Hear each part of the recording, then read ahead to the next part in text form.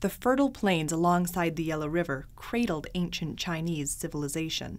But the Yellow River's floods have killed millions of people, earning the river the nickname China's Sorrow. Small particles in the water, called sediment, can clog the river, forcing the water to spill out onto land. It's one of the most sediment-laden rivers in the world. Previous models couldn't account for how much sediment the Yellow River carries. A new model more accurately describes sediment transport in the river, which could help scientists predict and prevent floods. Researchers used a 3D scanner to peer through the muddy water and map the river's bottom. When they turned on the scanner, what they saw was so unexpected, they thought the equipment was broken.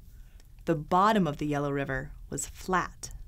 The bottoms of most rivers, like the Mississippi, have underwater dunes that rob energy from the water, limiting how much force is available to push sediment downstream. On a flat riverbed, more of the river's energy can sweep particles along.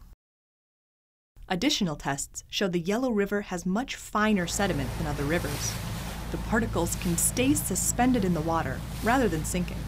These factors let the river dump more than 1 billion tons of sediment into the sea each year, though another 600 million tons are deposited along the way.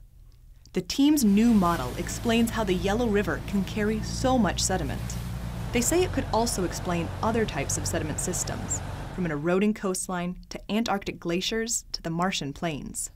And predicting where and when sediment buildup might cause flooding can help scientists protect the 80 million people living alongside the Yellow River's banks.